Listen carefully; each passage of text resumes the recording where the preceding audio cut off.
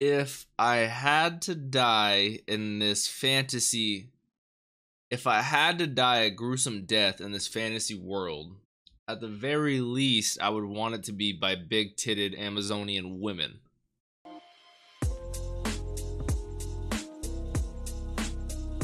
What's up, Dapper Squad? It's your boy Darius, back at it again with Danmachi Season 2, Episode 9, called Berbera, War Prostitutes. Last episode, we found out that the Renard Haruhime is going to be used as a sacrifice to enhance this killing stone, to give her special powering up Renard magic, the Yojutsu, to all the peoples, to all of the Ishtar family specifically, so we can fight Freya and actually do something because she's nasty. But Bell is obviously the fulcrum of all of this because he is what Freya wants. He's like, this is just actually crazy how we ended up getting involved in this, with Mikoto knowing Haruhime and with Bell being the weird prize for both Ishtar, for all Ishtar, Freya, and Phryne. Don't even remind me of that. But without any further ado, I say we hop into this episode. If you guys want early access and full length to this show, all the other shows I'm watching, the Patreon is always available to you guys down below. We are 4 episodes ahead currently on Patreon. If you guys are new here, make sure to subscribe, join the Dapper Squad, and follow me on all my social medias, Twitch, Instagram, and Twitter, all at DapperDarius. Let's hop into this, guys. Danmachi Season 2, Episode 9, Berbera, War Prostitutes. Yeah, he's obviously very disappointed in himself that he wouldn't risk everything to save Haruhime, yeah. Which, I can't blame him. That's huge implications to the people you love, is starting a war like that, you know?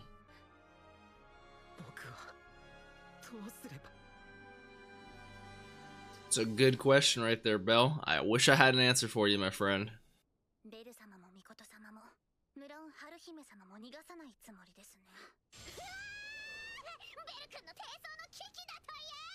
His chastity. His chastity is definitely in danger when it comes to Phryne. Fuck that. Bell's down in the dumps. Damn, I feel bad, but like...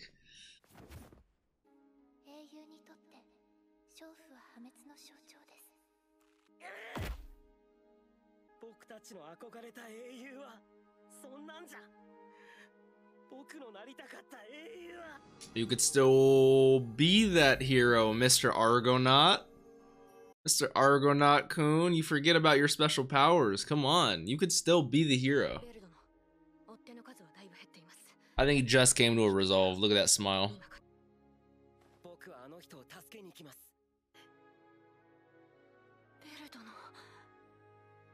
Willing to uproot his entire life to save someone that means that much to him. You know, it's a good dude right there. It's a good dude.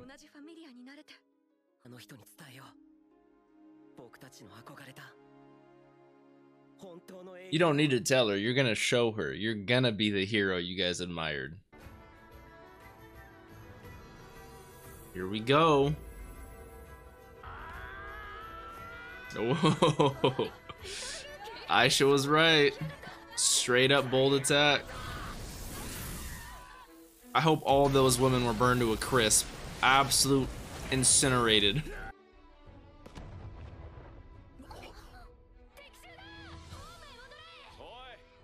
Looks like something's up. You guys want some help? Should you really be standing here? Why don't you leave the gate unoccupied?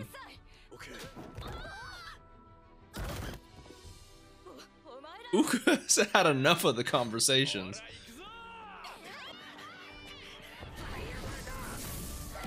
So I think he's purposefully aiming at the ground not to incinerate these women, but even though I want them to, but it makes sense. He's just trying to get away as far as he can. Ooh. Ooh, some tools at her disposal. Mikoto. Ooh, a little distraction though. Ooh. Stab her in the neck.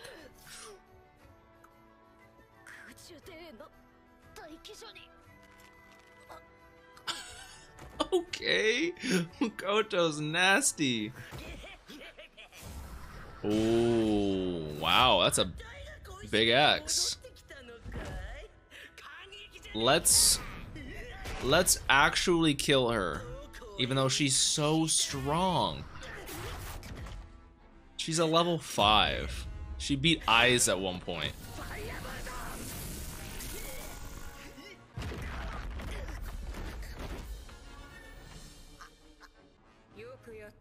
This is gonna be a hard fight. I would fight Aisha any day of the week, though.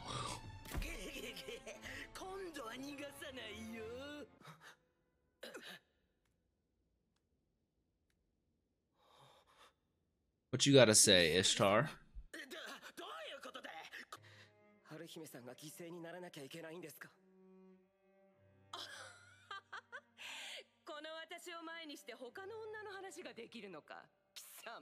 That is pretty big, especially in front of Ishtar.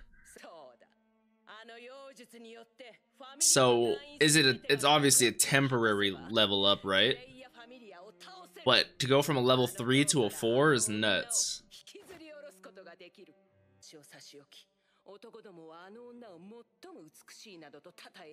They're kind of petty, but understandable when you're a god. You know, when you're an actual conceited goddess.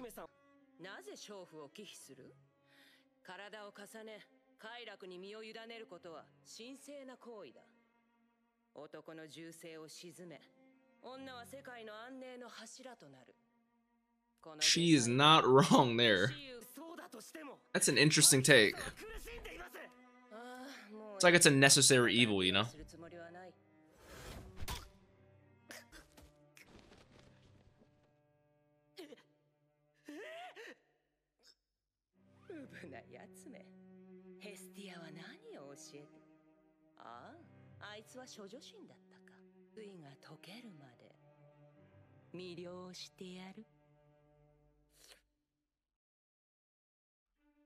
Hestia was not wrong when she said Belle's chastity is in danger.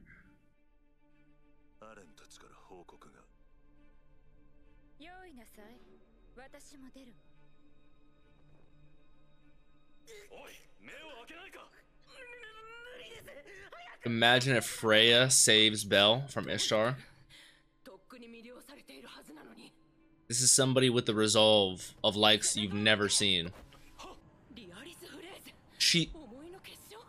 Yeah. Oh, this is something different from Realis Phrase. It just sounded similar, so I'd assume it was just like a mistranslation. It crystallizes emotion.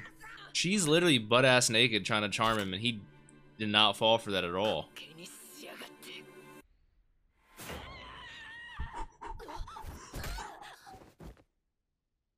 Oh, bye-bye them. One girl got her ass chucked off the side.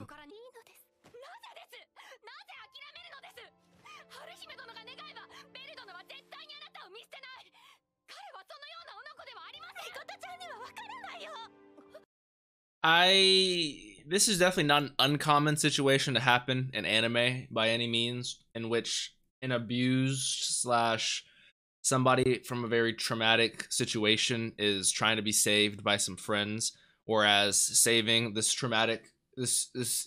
person from this situation would cause a lot of trouble for the friends, and so the person in this traumatic experience does not want to be saved because they feel like they are willing to accept the sacrifice of themselves in order to save their friends, whereas their friends are willing to sacrifice themselves to save their friends. So it's a never-ending cycle of just love that is it sucks because both sides are right, and you know, it just sucks. Like, this reminds me of My Hero season 4 specifically. You guys know what I'm talking about, no spoilers, but very, very reminded of that situation in which there was a lot that needed to get done in order to save that person from that situation. So I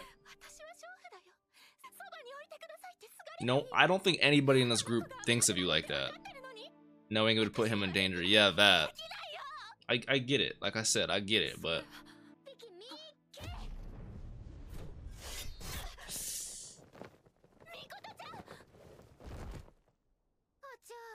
I don't. Yeah, this is not going to plan at all. So either Freya's gonna come in and do some shit, or something's gonna happen.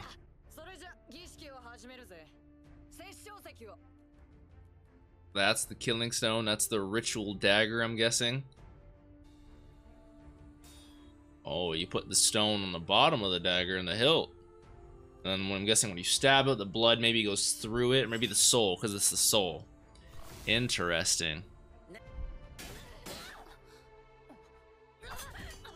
Mikoto wasn't lying. She's not done.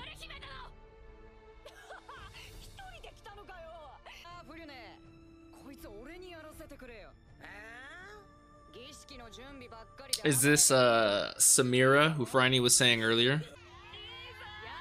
Yeah. Which is funny, because I swear Samira is... She's also in League of Legends, but I swear she's an Amazonian woman as well. And... Oh god, oh god.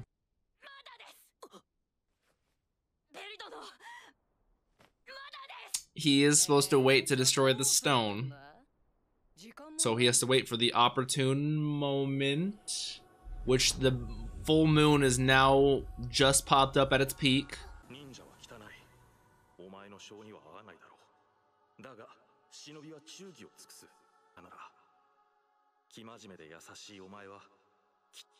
I like Takemikazuchi has the whole ninja aesthetic with his whole familia, but that's very cool, the loyalty. She's gonna keep reciting this incantation. You're not gonna stop her. Lead me from the highest heavens and grant my tiny body the almighty power of the divine.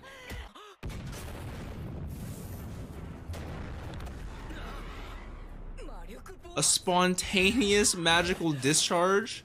Just like a magic explosion. Said fuck it.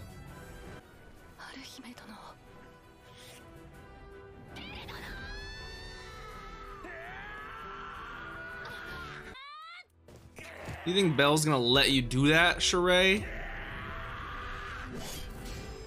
Knock that out of her hand. Get out of here. I am still worried about Aisha and Phryne right here, though. Phryne's still nasty. Good. Good.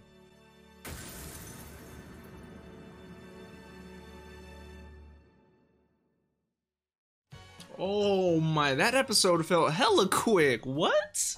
Well, I didn't write down a single thing that episode, but man, that was, I felt like nothing happened. I felt like it was so quick. What the hell? I mean, a lot did happen, but then a lot didn't happen as well. We're continuing with the attack. We decided no matter what the implications are, we're gonna save Haruhime. So Belle and Mikoto are going ham. Mikoto's plan ultimately failed, but I love how not only is she a friend from her childhood, that's why she wants to save her so hard, so bad, because there's not much she has from her childhood left, but also due to her helping her in her childhood, making her happy, she wants to return the favor. But you know, it's like she got Takemikazuchi's blessing. I swear she said she got the blessing to try to help, specifically to try to help Haruhime, right? And then Haruhime was helping them with the food, or maybe she just happened to get, she was just chilling because their families were poor. They didn't have a lot of money. They were around where the shrine where Takemikazuchi was a god, obviously, but I don't think they had the statuses yet. I think they got that later. So like, it's just crazy how full circle this comes with Takemikazuchi, with Mikoto, with Haruhime. Just, that's what friends do, you know, like, and it just relates back to what I said earlier about how she wants to sacrifice herself to not bring trouble to her friends, whereas their friends are going to sacrifice themselves by bringing trouble to themselves to save their friend. Like, it's a never-ending cycle. They want to save you, you want to save them. I feel bad for both of them. Both of them are slightly in the right. Even, you know, it's just a horrible situation in which we find ourselves upon. But I am glad the stone is broken. I don't know what's going to happen with Mikoto. She's a badass, as always. I think I'm just gonna find out what's in this next episode. I have to. So with that being said, I'm gonna end it here. If you guys want early access, full length, check out that Patreon down below. If you guys did enjoy this, please leave a like. Let me know your comments. Of course, don't forget to follow me on all my social medias: Twitch, Twitter, and Instagram @DapperDarius, and subscribe if you guys are new. I'll see you guys in the next one. Peace out.